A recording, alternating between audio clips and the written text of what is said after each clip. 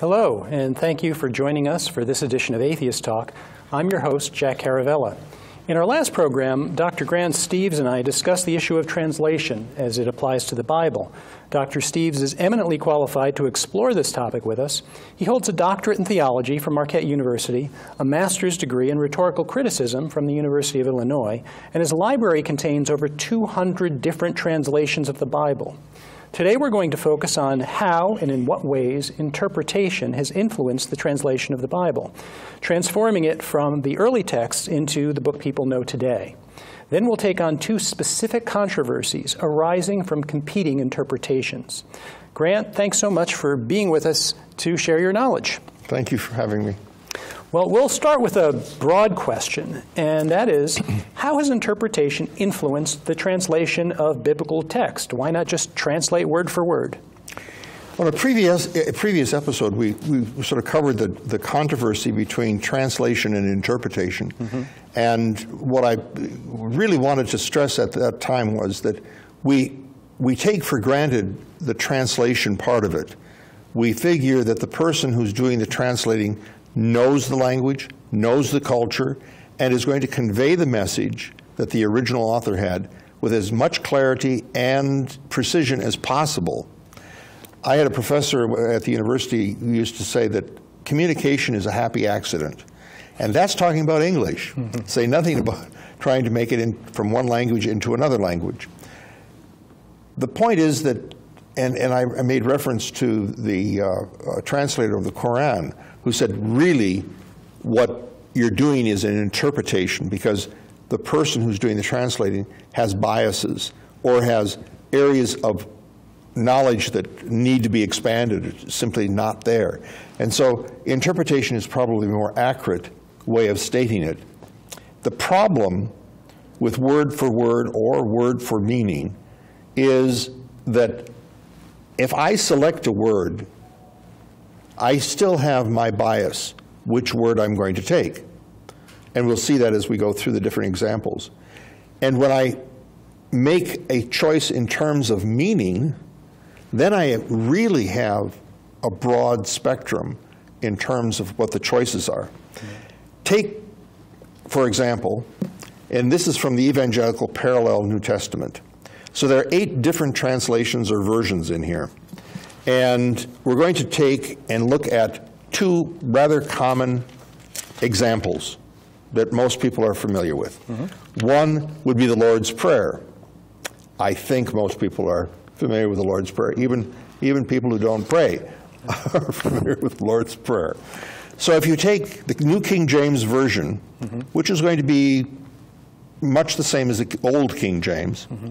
is, Our Father in heaven, hallowed be your name, your kingdom come, your will be done, on earth as it is in heaven. Give us this day our daily bread, and forgive us our debts as we forgive our debtors, and do not lead us into temptation, but deliver us from the evil one. That's a word for word, almost what I would call a literal translation.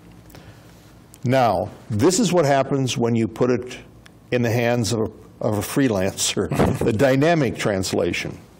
Our Father in heaven, so far so good. Reveal who you are. Now, in all the other translations that are here, there's nothing about revealing who he is. Mm. But here, the Message Bible wants a revelation. Set the world right. Do what's best, as above, so below. Now, that's sort of common English. Mm-hmm. That makes sense. Keep us alive with 3 square meals. Mm. Now we're moving closer to the kind of a slang version. Keep us forgiven with you and forgiving others. Keep us safe from ourselves and the devil. Now here's where we really go off the march. You're in charge. You can do anything you want. You're ablaze in beauty. Yes, yes, yes, which is comparable to saying amen, amen, amen. Mm-hmm. But it's a very, very, very different phrasing and word selection. He's going for the meaning, supposedly. Mm-hmm. But again, if you look at this, that last part, you're in charge, okay. Mm-hmm. I don't see that even implied in the other forms. Mm-hmm. You're ablaze in beauty, I really don't see that. Mm-hmm. But I guess it helps in some way to clarify it for somebody out there. Right. But That's the difference between for word or the more dynamic meaning-based. Now you go to the Beatitudes, and I think you find the same kind of problem at work. So you have, blessed are the poor in spirit, for theirs is the kingdom of heaven. Here's Eugene Peterson at work in the Message Bible. You're blessed when you're at the end of your rope. With less of you there is more of God and His rule. So this almost sounds like suicide. It's a very dark form of blessed are the poor in spirit. There is a qualitative and quantitative difference between those expressions.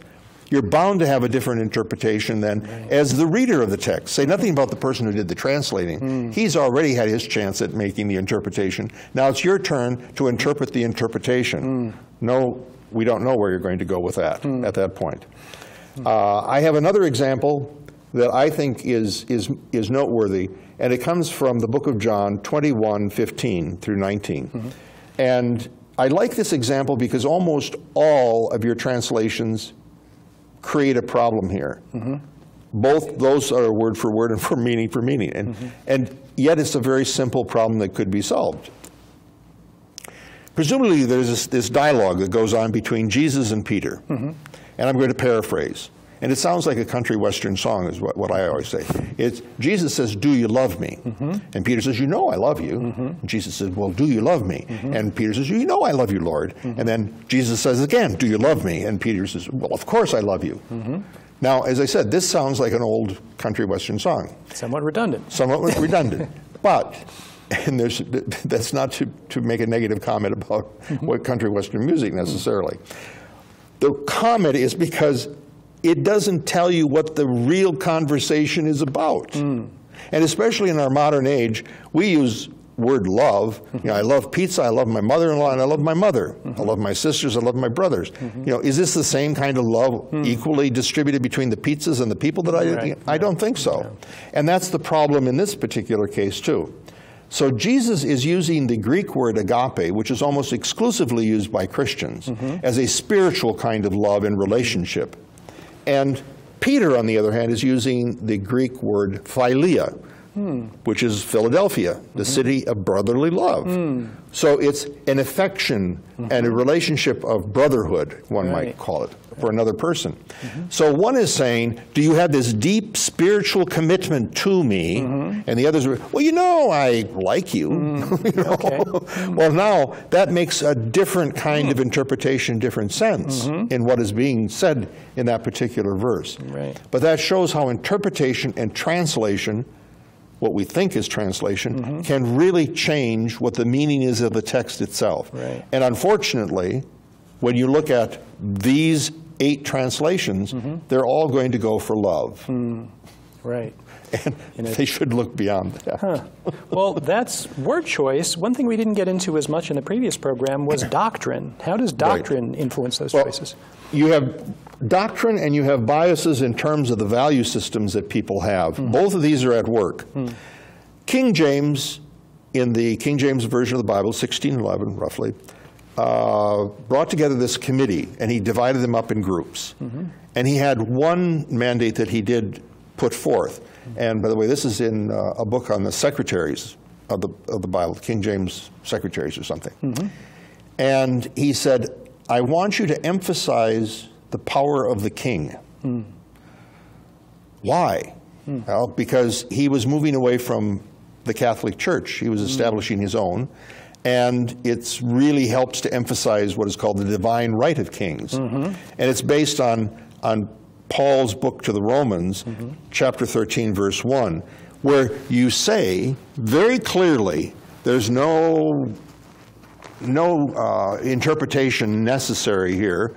Even in translation, I think it comes across fairly strongly, that essentially you have to obey the authorities of the secular world.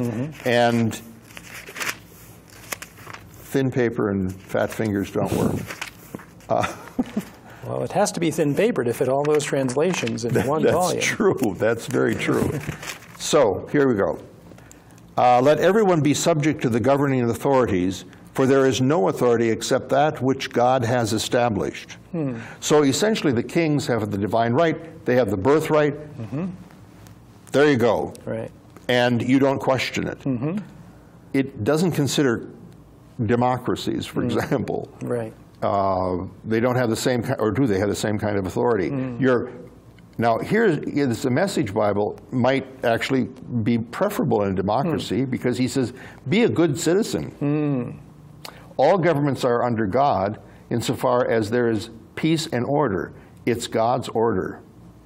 So live responsibly as a citizen. Doesn't that sound pretty democratic? Whereas the other ones, definitely kings.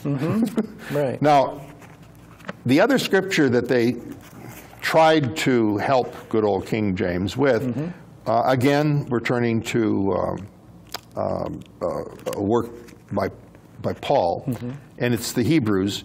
And in Hebrews, he tries to emphasize a little bit differently something, and the interesting thing is, depending upon translation and interpretation, you come out with a kind of a different answer. It's, again, chapter 13, only this time it's verse 17.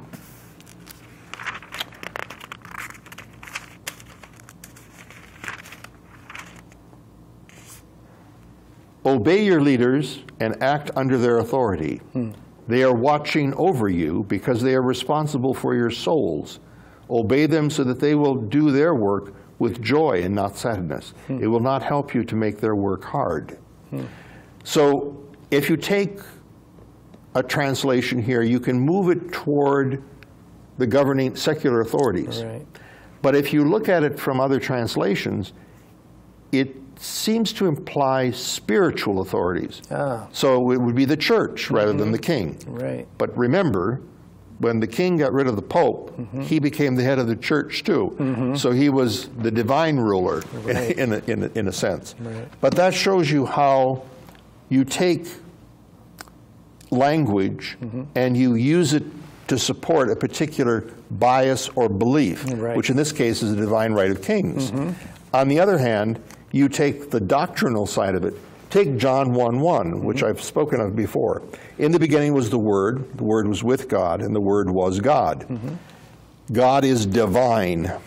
Or, when you look at the second theos, is it translated in the word was God? Some translate it as the Word was divine. They see it as an adjective. Or the Word was a God. Or some other kind of translation or interpretation. If you want to support the Trinity, you're going to do it one way, and if you want to sort of open it up to question and thinking, you might translate it in a different way. Another example of a doctrine, or at least a teaching of the church, is that of the virginity of Mary. The Catholic Church went from just prior to Jesus being a virgin to being virgin forever. I see. So you have this scripture in Isaiah chapter 7, verse 4, where you can translate the word, Hebrew word, as a young woman, young maiden, or as a virgin. Now, I think a person could be a young maiden or a young woman without being a virgin. And you can be a virgin and be a young woman. But there's some complications here. So if you're a Catholic and you're doing a translation, your interpretation, your bias is going to be toward using the word virgin rather than a young maiden or a young woman. That's an example of how word choice really is dictating the doctrine, or the doctrine is dictating the word choice. Yes, you mentioned briefly the Trinity, and I understand there's been some controversy over how the concept has been handled. Can you explain that to us and start perhaps with a definition of the Trinity? Oh, yeah. By way of introduction, the speculation in regards to the nature of Jesus is what we're talking about. So, assuming that there is this person named Jesus, and he dies roughly 30 CE, something like that, 35. What is his nature? Is he God? Was he God? Was he just a human being? Muslims think he was just a human being, so do the Jews.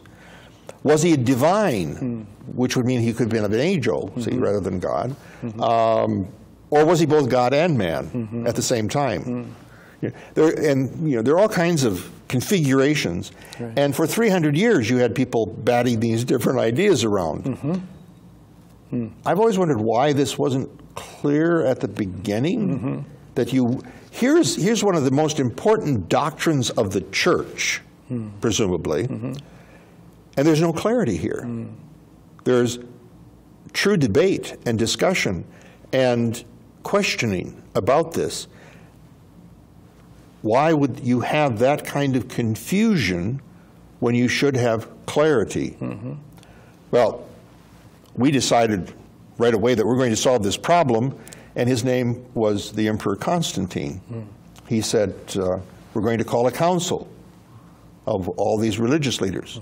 Note, it's a secular authority. He's not a Christian, and he's calling the council because he's having problems with the masses believing certain things and having fights, in part. So he brings them together and at the Council of Nicaea. He conducts the sessions. He participates in the sessions. He weighs in. And as I've always said, most of the decisions of the Council of Nicaea probably were not conducted by the Holy Spirit, but it was by the ballot, and it's called politics. And now you have the decisions. But it is, in a sense, the first major alliance between the church and the state in the history of the Christian religion. So you had two major points of view that come before the council. One was advocated by a man named Arius. He was a priest. He didn't have a lot of rank, in other words. He wasn't a bishop or something like that. Cardinal Newman, he's a good man, a Catholic man, he said most of his arguments are based upon Scripture. This is in his book on the Arian heresy. And the Trinitarians, they based most of their argument on Scripture plus Greek thought. So take the argument that Arius presented, because Arius did not believe that Jesus was God. Might have been a divine being, but he was not God. Yet Arian is an early Christian. Arian is an early Christian, and it was very popular. The Arian heresy, as it is now called, was very popular. Arius was a very popular proponent of it. And you find it's really subordinationism, and you found it in Origen, and you find it in several of the other church, what are called church fathers, that had this questioning belief.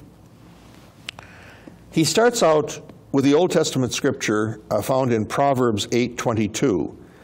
And frequently those that do not believe in the Trinity will look at this scripture because supposedly Jesus is the wisdom that is discussed in that verse. What it boils down to is this wisdom was pre-existent, but that it was created. It was the first of the creations of God.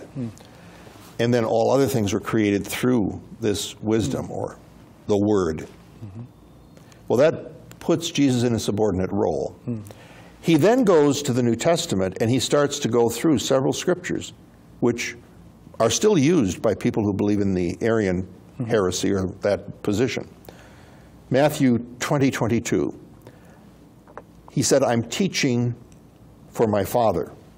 Well, if they're co-equals, that would be a questionable comment. In Mark 13:32, he talking about the end of the world and the end of times, he said, only the Father knows. No one else, not even the Son knows. Well, if they're co-equal, they belong to the same Godhead or whatever, you would think that he would know that time. John 5:19, the Son depends on the Father. That doesn't sound like equal, that sounds like dependency, and that's not an equal position. Or John 14:28, I'm going to the Father. If you are the Father, or if you are part of the Godhead, would you use that kind of an expression? 1 Corinthians 15:28, Son is in subjection to the Father. Again, there's a dependency, there's a difference in the role between these people. Right.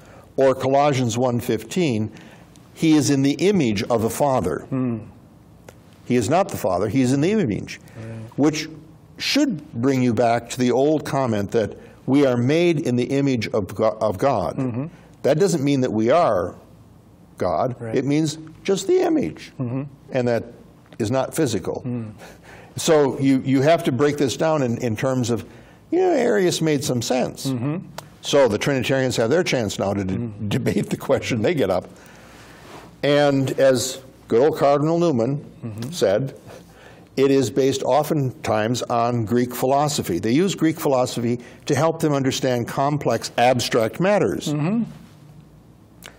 Plato's Trinity. Plato believed in God, or a God of some sort. He believed in ideas, which is the word or wisdom, and he believed in a spirit. That's his Trinity.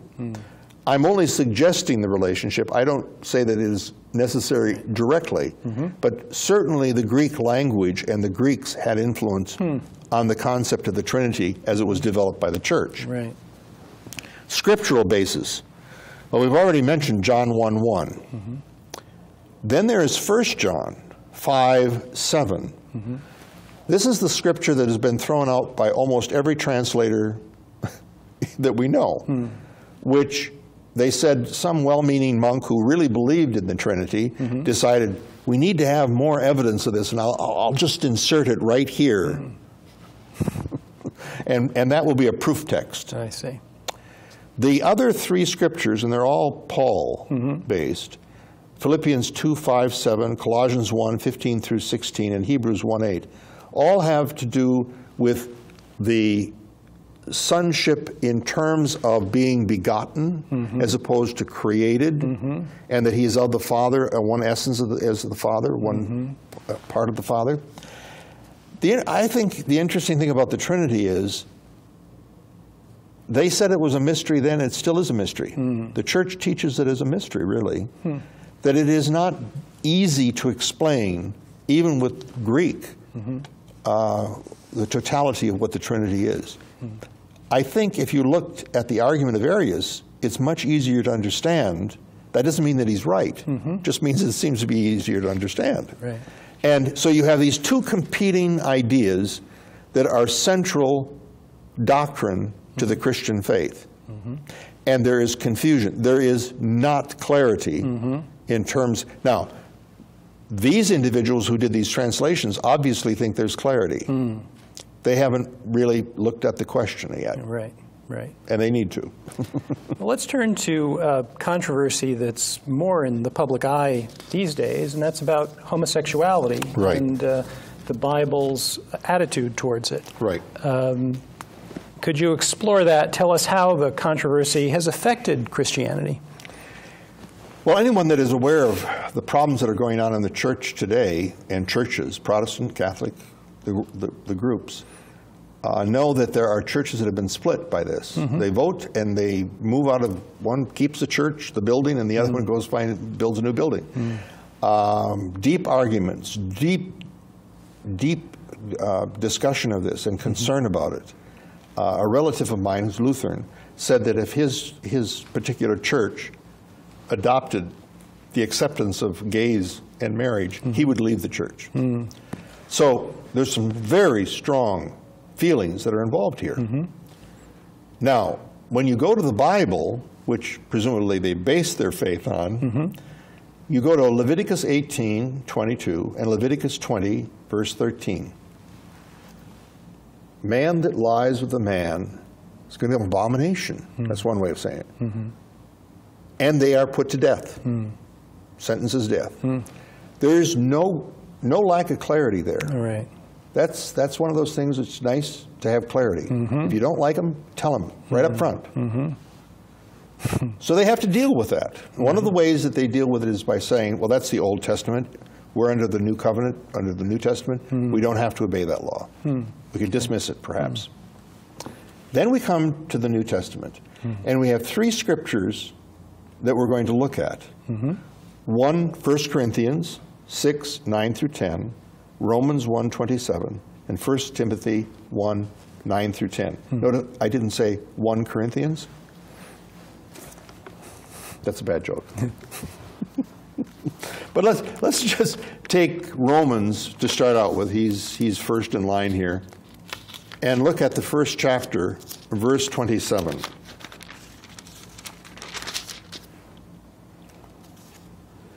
And men, instead of having normal sexual relationships with women, burned with lust for each other. Men did shameful things with other men, and as a result, suffered within themselves the penalty they so richly deserved. Okay, that's pretty clear.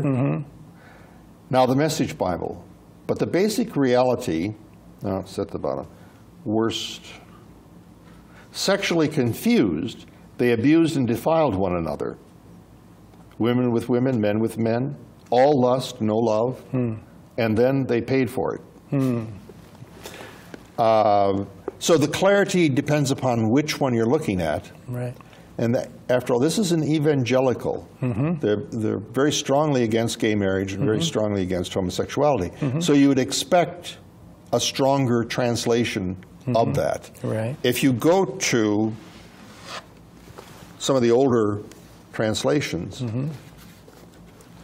things start to moderate somewhat. We're always looking for moderation. After all, that's the Greek way of life. Right.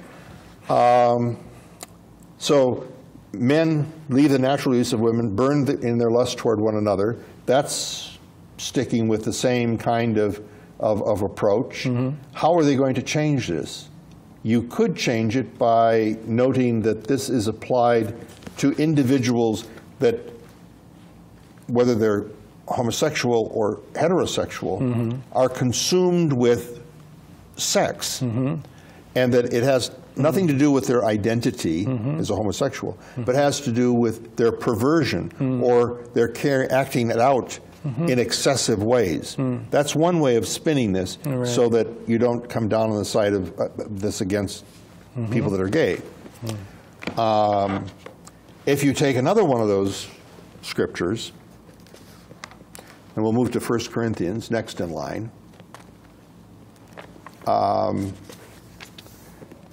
It is less subject to clarity and more subject to confusion, because that's where you decide, what did Paul mean by certain words? And his words are not always very clear. In summary, I quote Paul in 1 Corinthians 14:33. He says, God is not a God of confusion. I think I've established the case. Well, we have to leave it there. I wish we had more time. Thank you for joining us on Atheists Talk. Please visit our website, apply for a free copy of our newsletter, and see what we have to offer. Thank you for watching.